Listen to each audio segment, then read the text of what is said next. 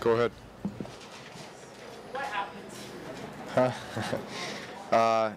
Hit my thumb on Aaron Donald. So we'll see. Do you remember when it was? Was it on the pass attached to Marcus Thomas on the handoff to Murray or on Cook? Do you remember when? It was to Jared Cook. Yeah, on the third down play. Yep. Did you expect to play next week? I'm not sure. We'll see. Did you get any X-rays yet or anything? I did. I got X-rays, but I'm meeting with a specialist here very soon, and we'll see what he says. Is there anything you've already rolled out or anything you've already found out? It's all up in the air right now. How Not sure. encouraging is it that they didn't apply ice on you during the first quarter, second quarter, and they didn't take you into the locker room? Is it encouraging to you that this isn't serious? I have no idea. I really don't. Have a level of optimism, or do you really just don't know? Yeah, I really don't know at this point. Not until there's only so much you can do here, other than just have the doctor look at it on the sideline. And again, I'm going to see a hand specialist and get his opinion, and then we'll see what the next steps are. Here in LA. Are you concerned right now yourself about this? Yeah, I am concerned.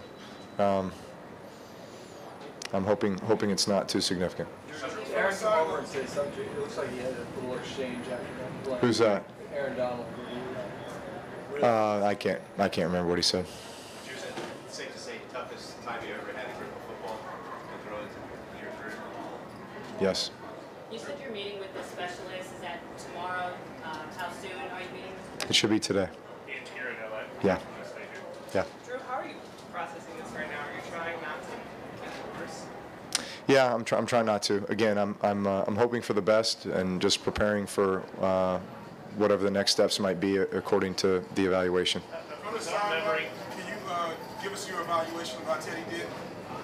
Teddy Bridgewater? Yes. I thought he did great in a tough circumstance. I felt offensively we really never got much of a rhythm going.